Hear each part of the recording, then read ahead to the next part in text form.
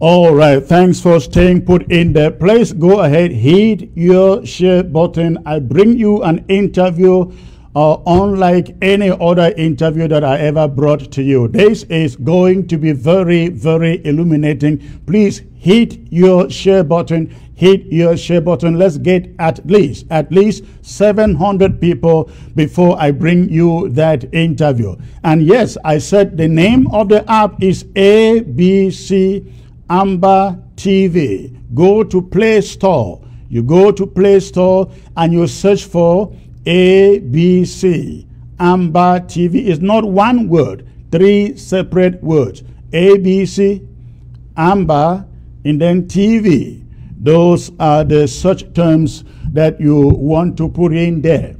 Now, a lot has been going on out there in the struggle, ladies and gentlemen. I'm sure many of you read the interview put out there, published yesterday or today, by the Canadian High Commissioner, in La République du Cameroon. I thought I would be able to come to you with some commentary on that interview with others, including that of Thabo Nash. Is it Thabo? Yeah, I think is it Thabo Nash? Yeah, I think so. Including his own. But because this interview that I am bringing to you is a little bit lengthy, I would prefer to come to you with that special broadcast within the week. If it is not tomorrow, it will be Thursday. But of course, you see me, you know that I'm coming for a very special presentation. Ladies and gentlemen, you are not hitting your share button. You go ahead, hit your share button as I bring you this interview with Professor Hussein Bohan, who is one of the statesmen in Somaliland, one of those who live in the diaspora, then later returned to Somaliland to fight for homeland, to fight for independence for Somaliland. Ambazonia has lots and lots of similarities. In fact, it's like the same picture that we'll find in Somaliland, we'll find in Ambazonia. That is why after listening to Professor Hussein Bohan in the recent conference that we attended, I thought to bring him to ABC to speak to us all. We are not speaking strategy here. We're just talking information that can illuminate us, that can encourage us to stand up and to resist and to fight without end, without stopping fight without stopping our independence.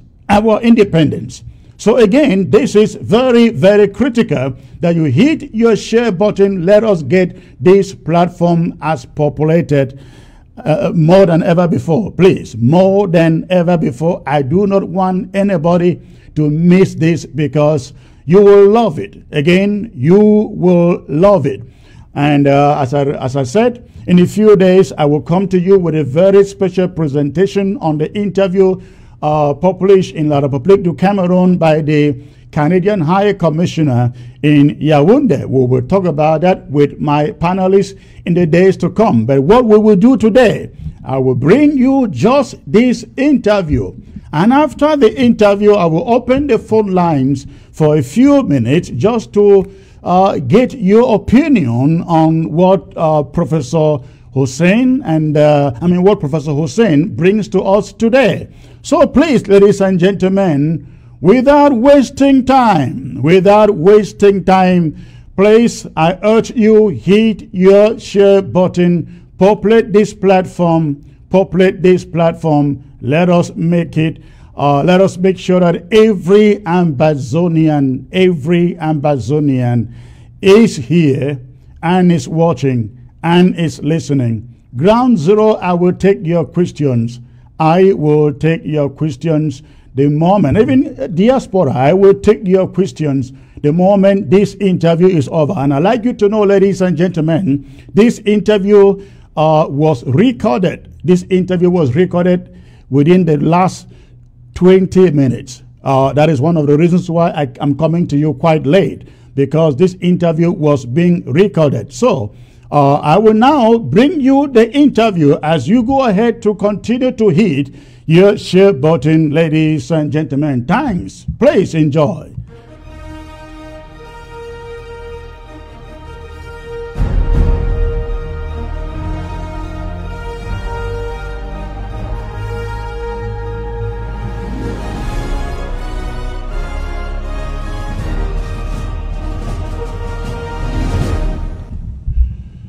Thank you, Professor Hussein, for joining me here on the ABC Amber Television. It's a great pleasure to have you joining me all the way from out there in Somaliland. It's a wonderful privilege to have you share with us, the people of Ambazonia, the experiences you encountered trying to restore the independence, the sovereignty of the people of Somaliland. Good evening, sir. It's a pleasure to have you. Good evening, Chris. It's my pleasure to be to join you here and to talk about the similarity of Ambazonia and Somaliland. But first, I will describe Somaliland and its history as well as its current status. Absolutely. So it's my pleasure to be with you. Absolutely, I will appreciate that. But let me start with you, sir. I think our audience would want to know a little bit about yourself. Who is Professor Hussein Arhan? Okay, Hussein Bulhan. I was trained in the United States, born, of course, in the region here. And in the States, I went to Wesleyan University in Middletown, Connecticut first, then Boston University and Harvard. Later, I became a professor at Boston University. My field is in mental health. I was working in hospitals in the Boston area. Later, I got my tenure at Boston University, which was certainly I worked for and I was pleased. But at the time I was there, we were going through enormous struggle in Somaliland against the military dictatorship, and our people have taken up arms to resist that dictatorship and to restore their independence and freedom. So basically, while there, both as a student and later as a young professor, we joined the struggle on human rights for freedom and so on and so forth. I was in the States. Later, we managed to get to restore the independence of Somaliland, and we developed our own government. I came here to help in the process of rebuilding. So I've been here, and since then, I've done various things in terms of helping restore peace and also advance democratization in Somaliland. Where we ended up, along with the support of many others, in terms of getting a government that's democratic.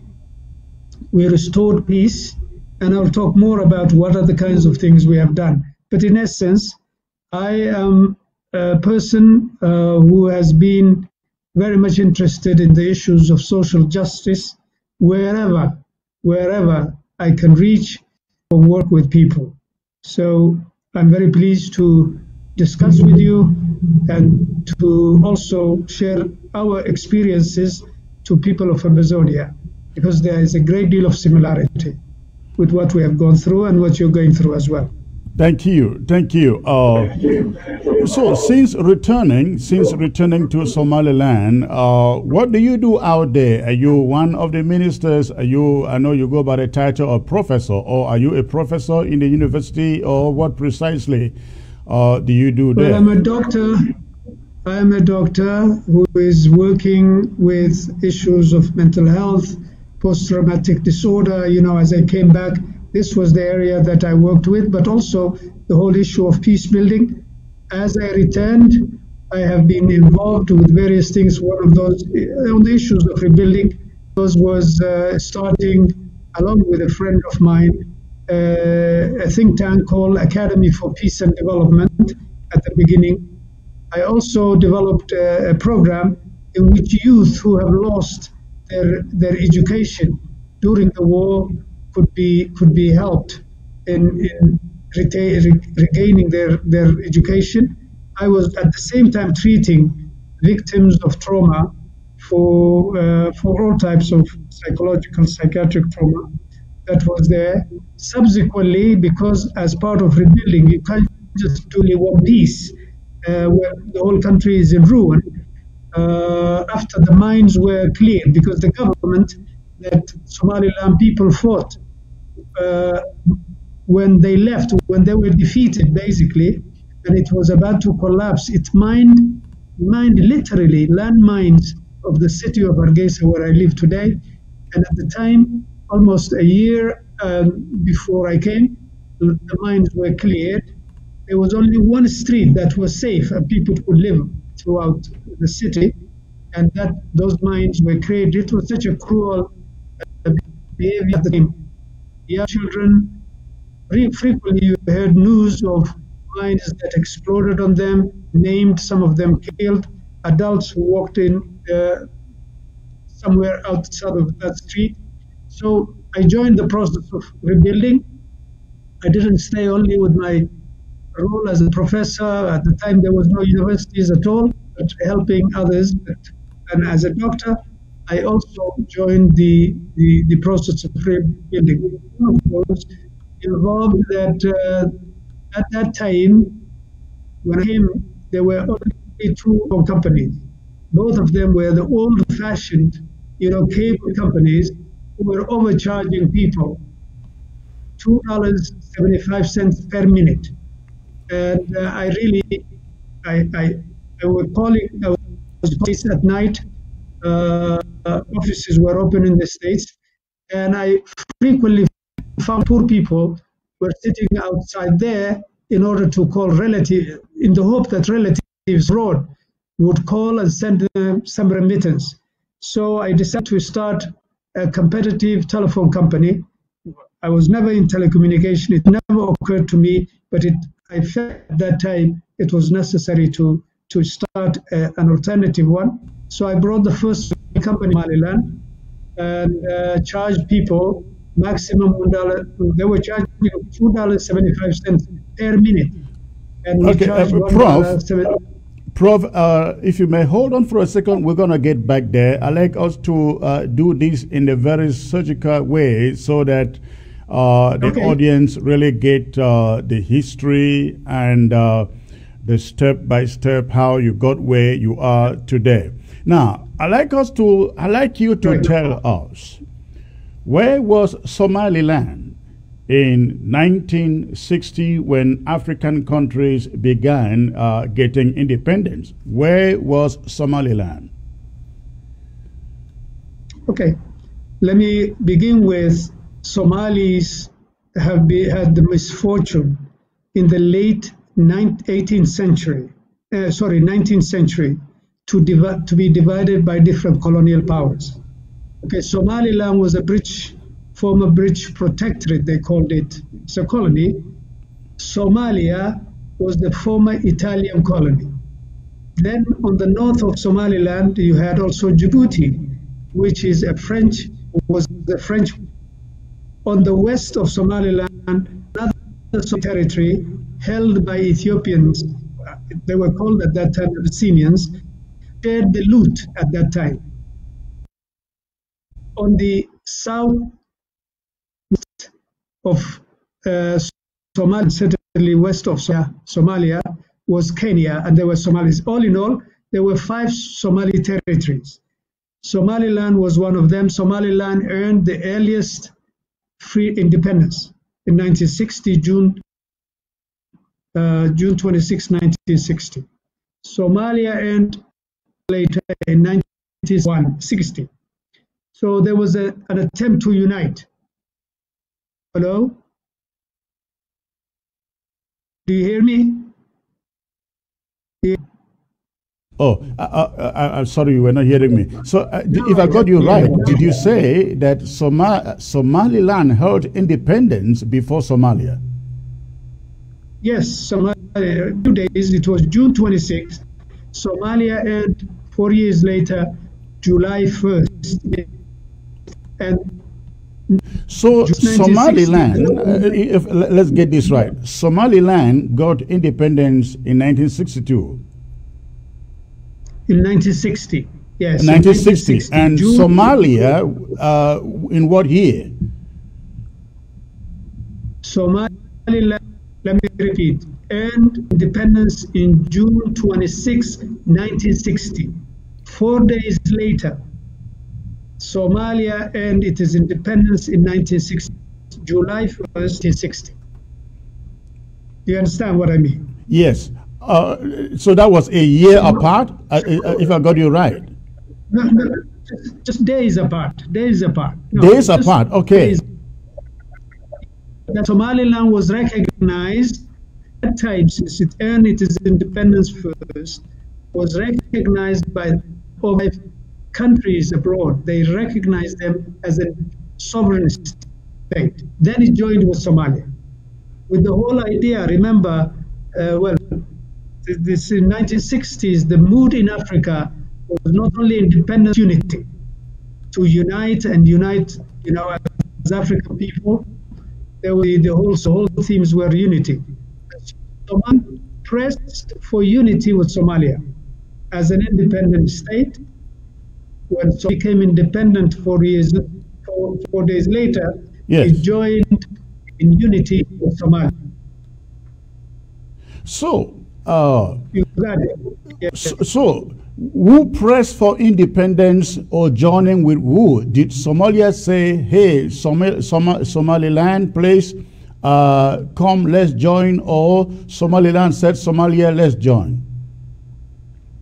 Well, there were two different views in Somalia. One was the public view of uniting all Somalis. There was the elite, the governing elite, political elite, who really were resistant to some degree in Somalia. But it had the pressure, in Somalia as well. The biggest pressure also came in Somaliland public, who said we must, and they pressed the Somaliland politicians to unite. And when they went to Mogadishu, they said to them, don't come back if you do not come with unity. Because the public mood was one of unity. And in Somalia, finally, they accepted and they joined. But unfortunately, the problems began with unity. Because with unity, Somaliland public, so committed to unity, and pressed their politicians who negotiated it. They accepted the capital city of Mogadishu, which is in Somalia. They accepted the president of Somalia. They accepted the prime minister of Somalia. You remember, they accepted a parliament that was both majority. They accepted majority parliament. They accepted everything literally for the sake of unity. They had first and foremost on their own, but they basically thought, perhaps, maybe idealistically, thought that unity was far better, unity of Africa. But unfortunately, their problems began a year later. There was the revolt began. Okay, hold on there. What was the population of Somaliland and that of Somalia at this time of independence? In general, you could there was Somalia would be, let's say, at least a third. Somalia had population, definitely. Somaliland is located, if you look at a very strategic area close to the Red Sea, the Indian Ocean. Somalia is south of it, and the population is a little bit more. And the idea at the time was this idealism for unity. But very soon, there was the problems began. So, if I may ask you, what did Somaliland bring to the table in this unity accord with Somalia that would later make them to withdraw from that accord? Well, first, Somaliland, in June, as I said, June 26, 1960, it earned its independence. It was celebrated and all of that. A day later, they wrote, the parliament, the Somaliland parliament, wrote an of union, the terms of which were exactly the two countries their unity would entail. The Somaliland parliament delayed that year. A year later, they did not, right? They didn't even argue on that. It was just kept somewhere. And a year later, they came up with their own Act of Union, which did not include the Somaliland members of the parliament. In their absence, they debated and they came up with a union, which was flawed. The Somaliland parliamentarians and elite rejected it. What did they bring to the union? Somaliland brought to the union, number one, it had already a government of its own. It was recognized, and it also had a very good civil servant, very good human resources, whereas in the Italian colony, it was rife with corruption and didn't have a very good educational system either. As for resources, we had certainly a very strategic coast, and we were self-sustaining in comparison to it as well. So remember, these were African countries coming out of colonial rule that were one way or another exploited, and they came up to begin rebuilding of their own states. Somalia didn't bring anything particular for Somaliland, and Somaliland, well, was more or less the same. But this spirit of unity was driving it, and it indeed soured and became a disappointment for people of Somalia. And that a year how later, how long did you live together with Somalia before eventually deciding to pull out? It is almost about 30 years. So you were with Somalia for 30 years. Yes, you had, for instance, initially when the two countries came independent, united, started with civilian governments and parliamentary selected prime minister and so on and so forth. But 9 years later, a military coup took place. The military took over both Somaliland and Somalia, and the military was ruling for 21 years. 1991 is when it collapsed. And the military rule, at that time, 69, this whole rhetoric of revolution and change, corruption, equity, and so on and so forth, this is what they advised, and people had hope, both in Somaliland and Somalia. Unfortunately, 2 years later, the tyranny of the military regime became obvious, imprisonment, gagging the population, Somaliland. When you said, I'm sorry, when you say the military took over, are you referring to the Somalian military or Somaliland military? No, it is primarily military. There were, of course, military in Somaliland. In the military, there were members of the military, were Somaliland military, but primarily it was Somalia. The dictator that came up, the General Mohammed Siad, was from Somalia. He was an old colonial hand who has served previously, and he was the one who came up with the coup. And he is the one who continued from 1960 to 1991. Okay, and of those who were his cronies it finally moved on into his own family and group that related to him. But of course, others as well, but it was a dictatorship. Somaliland people, not only that started in 1961, after the independence, that moved on resentment for a long while. By 70, when the military took over, 69, they took over. By 1972, many of the Mali civilians and so on had gradually sought employment elsewhere whether it is in Saudi Arabia or other Arab countries or Europe, they left. What has happened is this. The reason is this, and this is what happens in other situations, other countries. The capital city was run by people of Somalia. It was run by people of Somalia. It became a dictator of cities by itself. Everything was there. Let me stop you there a little bit. When you joined, yes, go ahead. When you joined Somalia, what kind of government was operated between the two? Was it a central government, a federal government?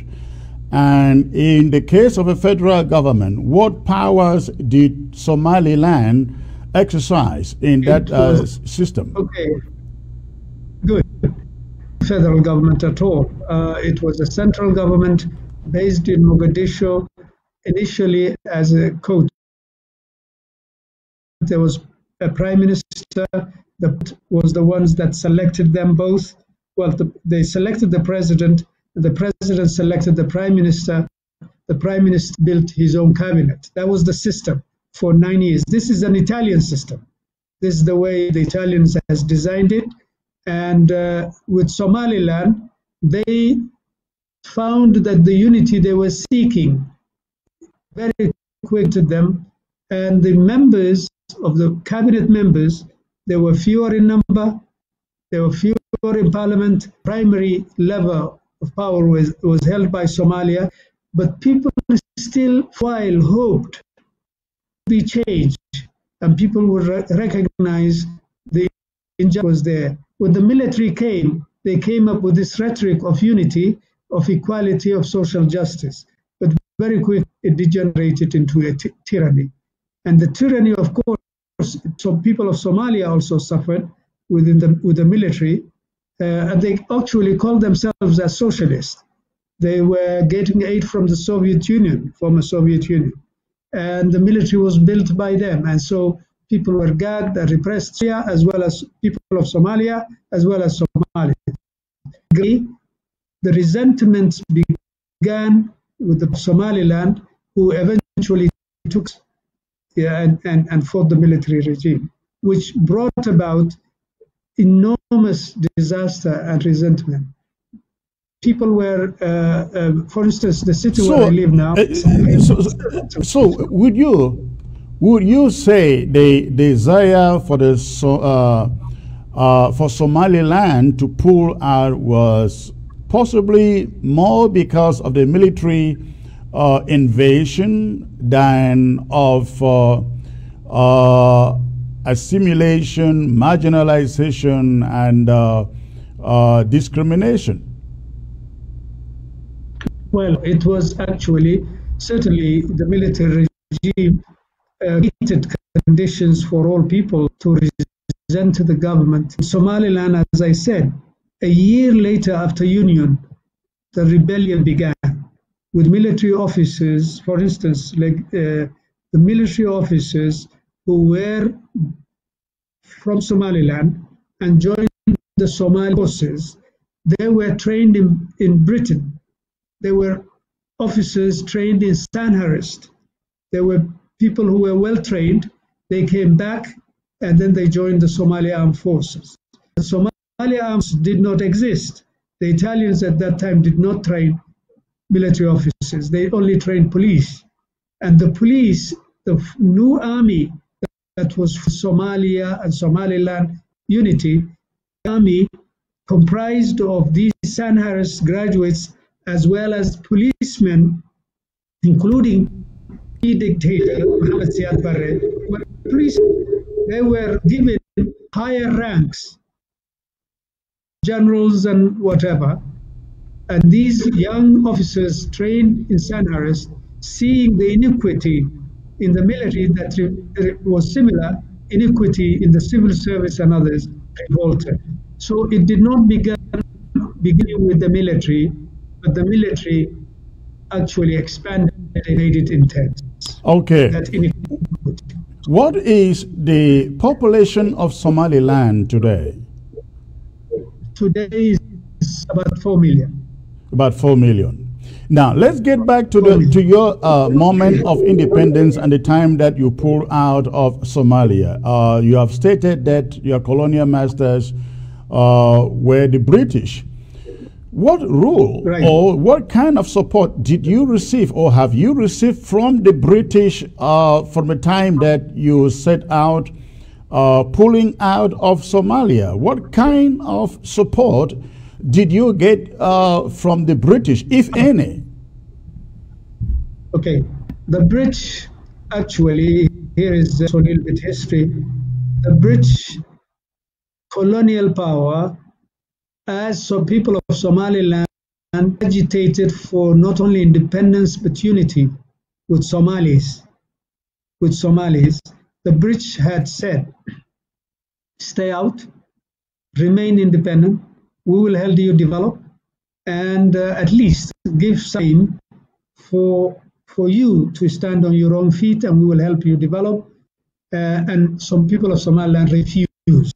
They pushed for unity. But that unity was not a unity just with the desire to unite with Somalia, but also with the French to unite with people in Ethiopia, Somalis in Ethiopia, to unite with Somalis with Kenya. There was this theme at that time of pan-Somali unity. That was the greater. It was not just a desire to unite with Somalia, but with other Somalis. Now, Somalia also had the same, at least the public had the same goal. This idea with Somalia and Somaliland uniting, there was this greater hope of pan-Somali unity. But that, of course, would bring these two united countries or states again as neighboring countries. First, the French government that was ruling Djibouti, with Ethiopia that was ruling the eastern part of the Somali territory there, and it also brought conflict with the Kenya became independent, ruling the northeast of Kenya where Somalis live. That was the spirit in which people bore inequity, hoping that there would be a bigger, larger freedom and equity would come about. But that delayed, and by 1977-78, there was war with Ethiopia. The military were running it. The military actually took on the military sort of invasion as a way of redirecting, of deflecting the crisis inside by instigating war in Ethiopia. And that war had a larger participation. States, other countries were involved, and in the end, the Soviet Union that trained the Somali armed forces changed sides and joined with Ethiopia, and they brought Cuban soldiers to fight against that. So that's what has happened. Following that defeat, the conflict within Somalia and Somaliland intensified, and Somaliland finally, the people of Somaliland, officers as well as others, have taken up arms to fight the military regime. From 1979, it continued. Formally, declaration of Somali national movement in 1981 abroad. Then they started regrouping other also resistance movements in Somalia as well against the military regime.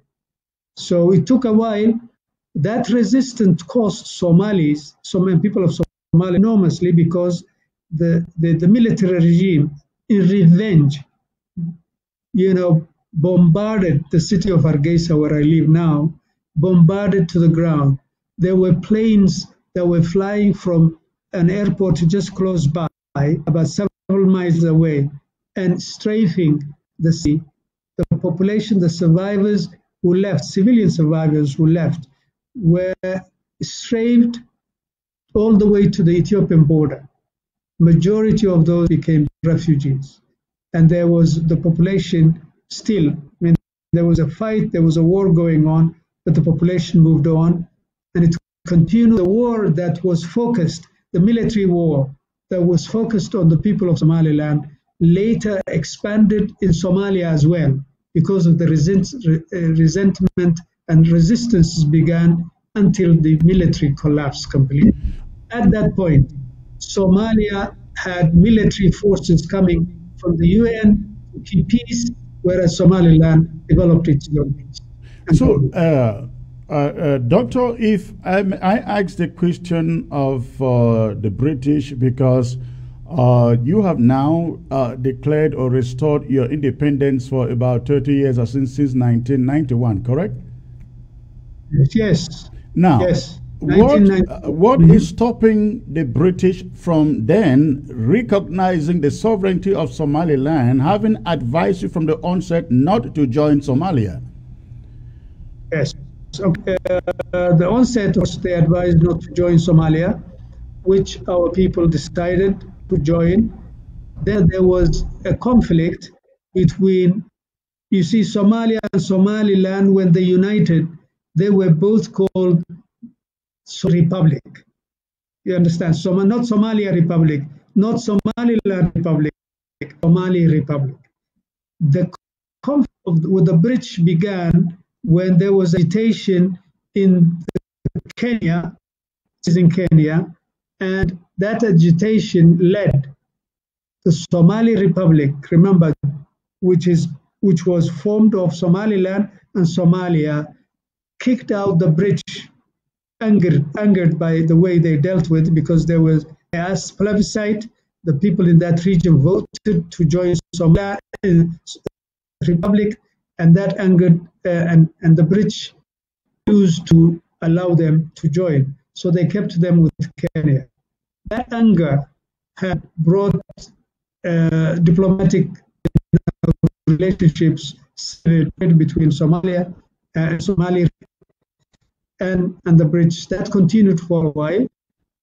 And 19 Somalia became independent. Britain was also part of the EU, and decisions were being made around issues of recognition and all that.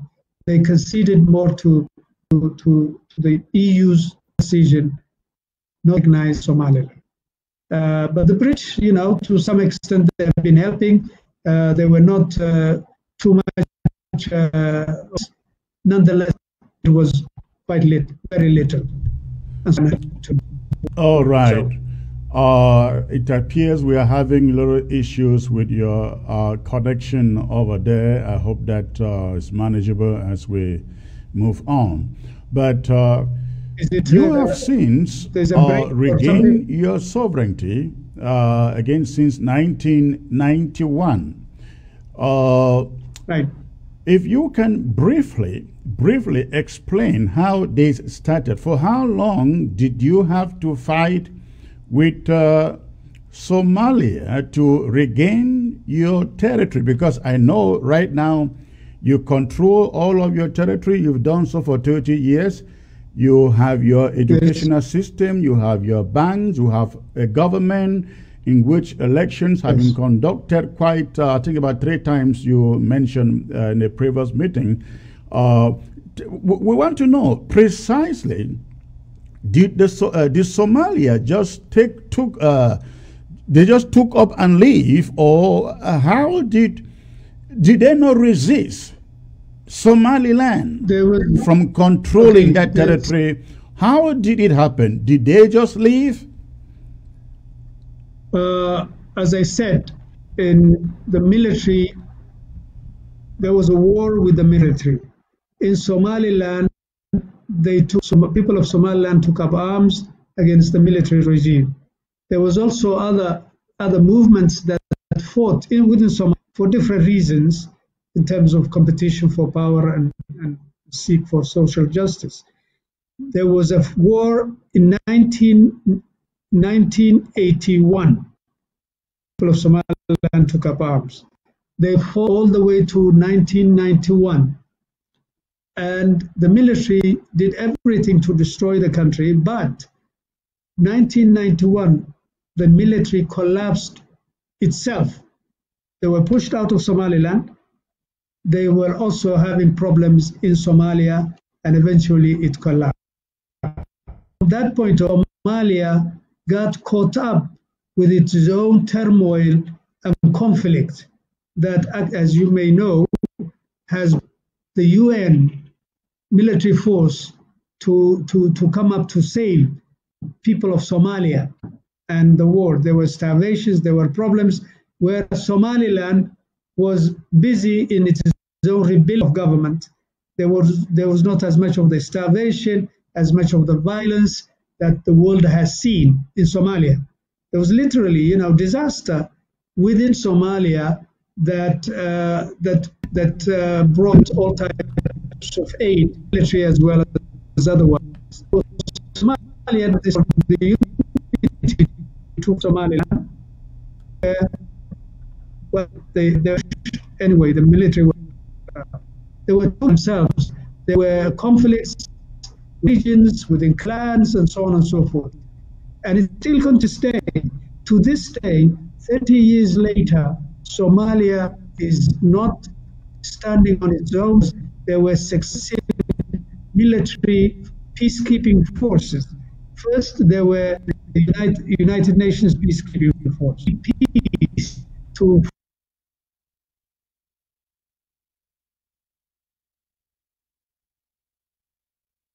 From you, I know that Somaliland has achieved quite a feat in what it has done, having taken over the territory from Somalia. You now have a school system, you have your own banking system, you have your own legal system, everything. In fact, everything is managed by your government that has been in place now for 30 years. What happened to the educational system in Somaliland during the 10 years period that you fought with Somalia?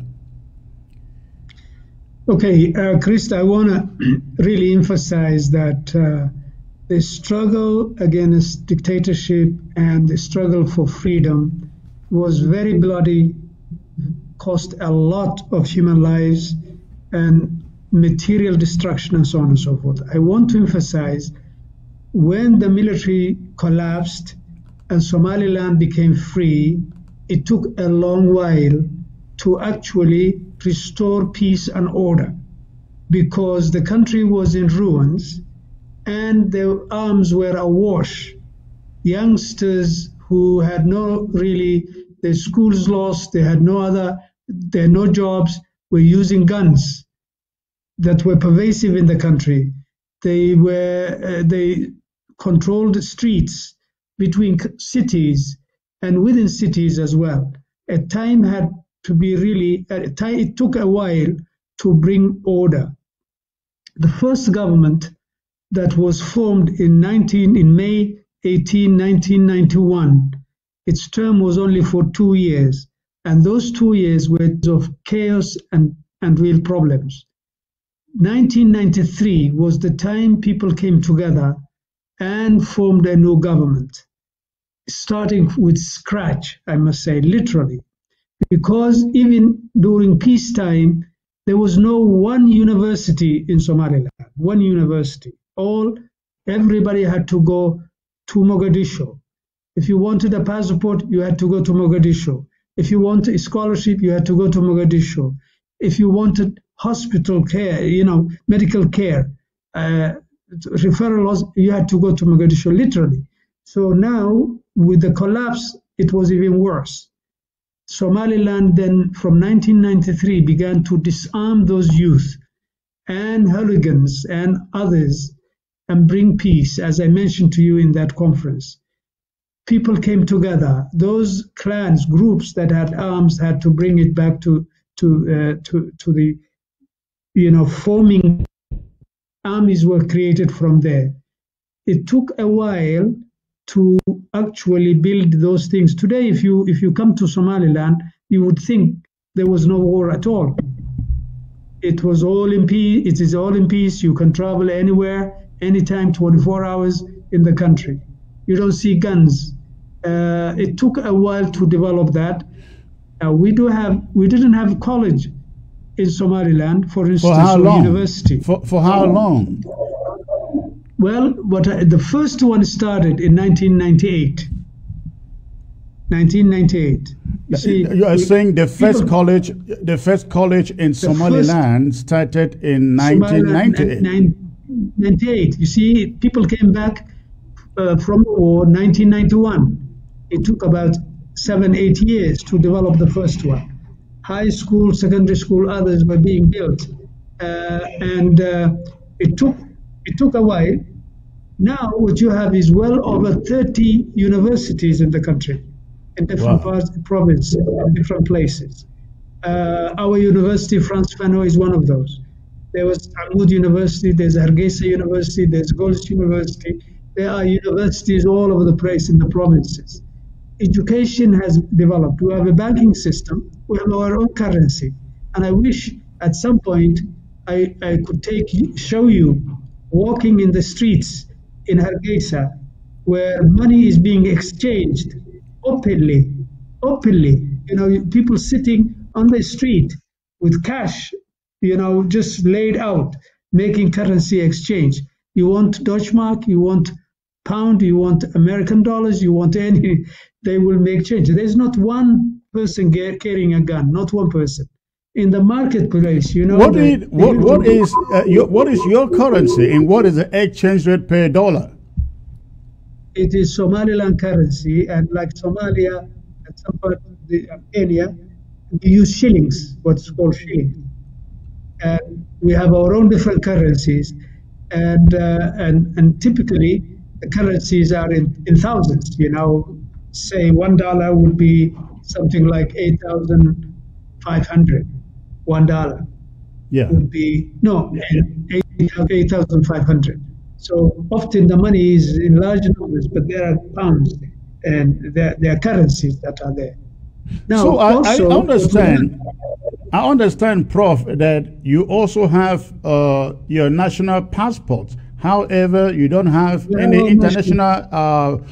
You don't have international flights coming into Somaliland. How do your people travel with those passports? Well, at the very beginning, when Somaliland started building from the ruins, there were diaspora persons who started, an airplane. It began with a Cessna airplane, just to take you from here to Djibouti, from here to Ethiopia, and that kind of thing. Later, they got better planes. Now, Ethiopian Airlines flies in here. Fly Dubai flies in here. Air Arabia flies in here. So there are different planes. Now we can travel anywhere. Our passports are recognized in we don't have recognition politically, but it is in Ethiopia, people can travel with Somali passport. They can travel to Djibouti. They can travel to Kenya. They can travel to UK. They can travel to Turkey. We're not recognized, but recognition, you see, Somalia has recognition because it is granted to it. And I'll talk about that a little bit because the existing governments, well, let's say African Union is more about recognizing states than human rights. They keep the status quo, and Somalia, which doesn't have, when it didn't even have government, it was recognized. Today it is recognized. Somaliland is not, because they make the assumption that Somaliland is violating African unity, colonial borders. African Union Charter. Yeah, there's the whole idea that colonial, I think it's very similar also with Amazonia. There is this agreement made earlier with the Organization of African Unity that colonial borders should be kept as they are. Sanctity of colonial borders was the idea.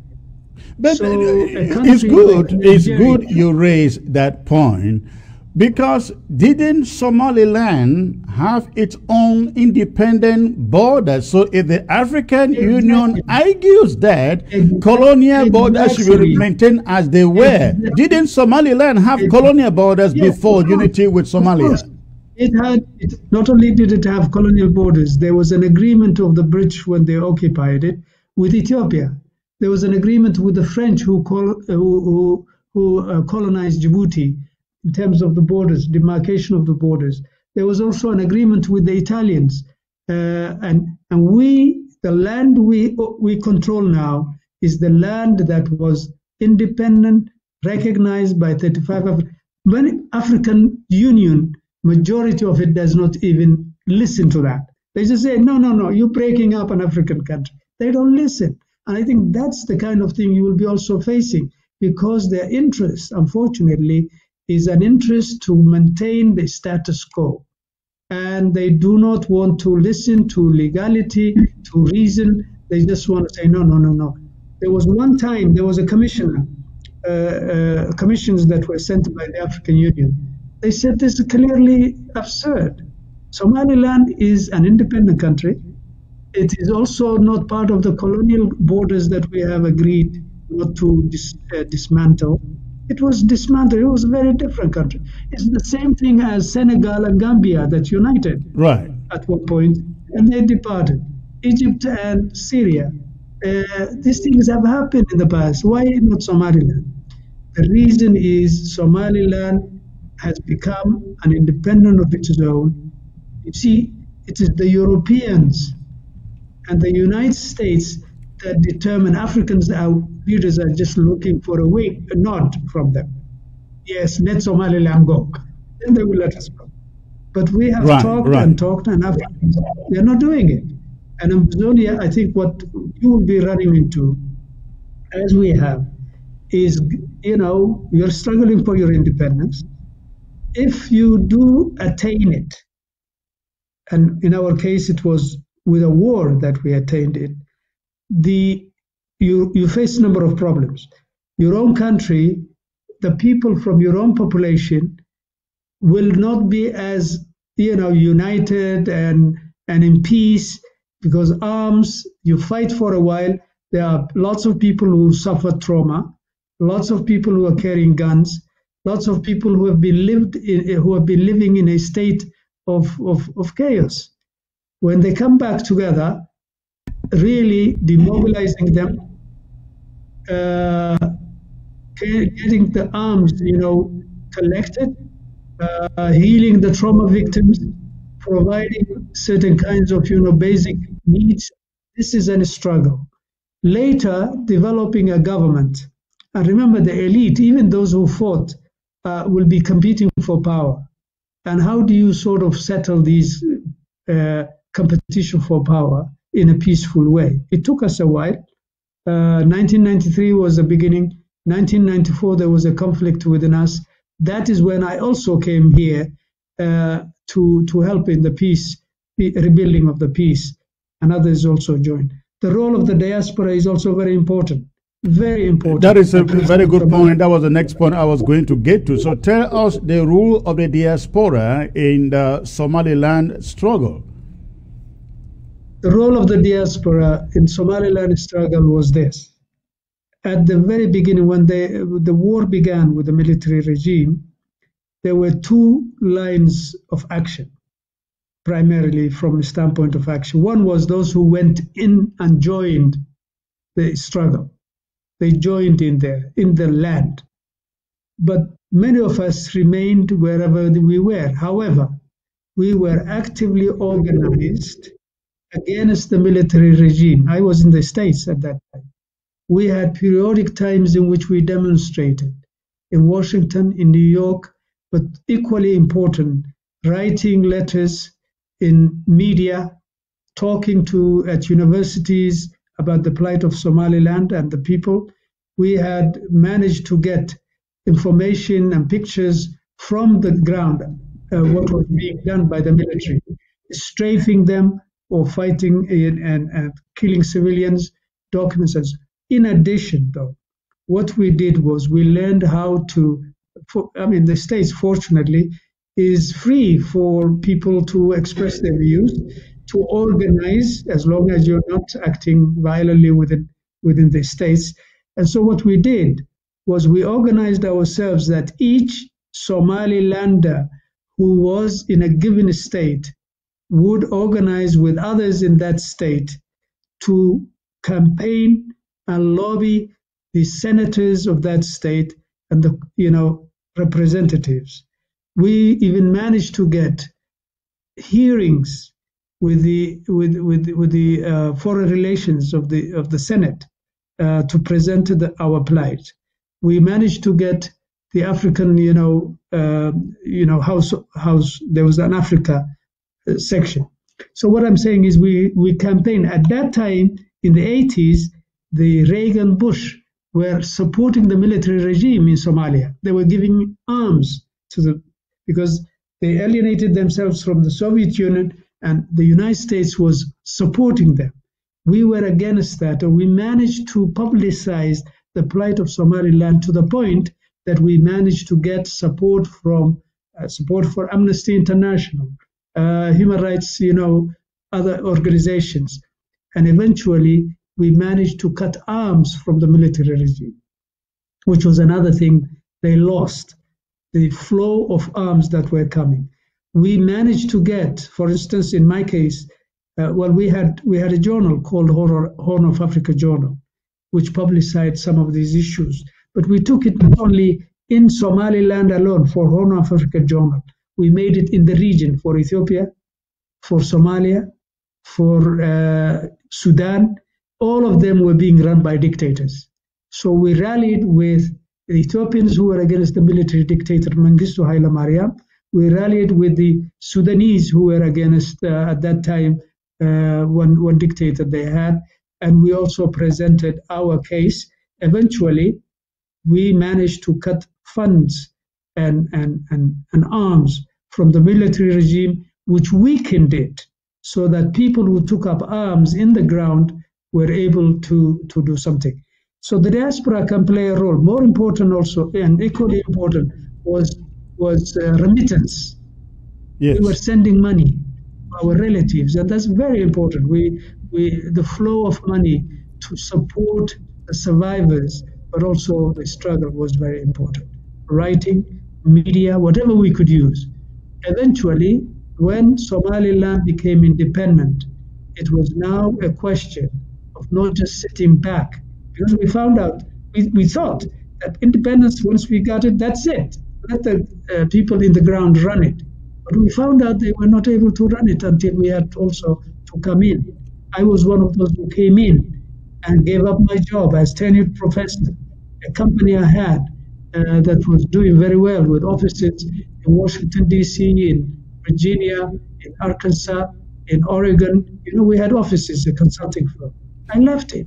I came here because I thought this was a commitment I must make when I'm young and healthy, to help at the time I was needed.